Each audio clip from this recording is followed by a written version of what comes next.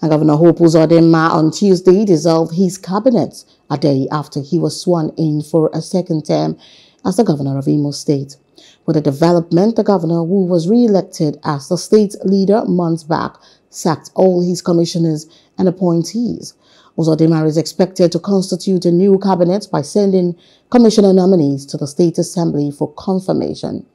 The governor on Monday took the oath of office at around 3:24 p.m. at the Imo Stadium in Owerri, the Imo State capital. Hello, hope you enjoyed the news. Please do subscribe to our YouTube channel and don't forget to hit the notification button so you get notified about fresh news updates.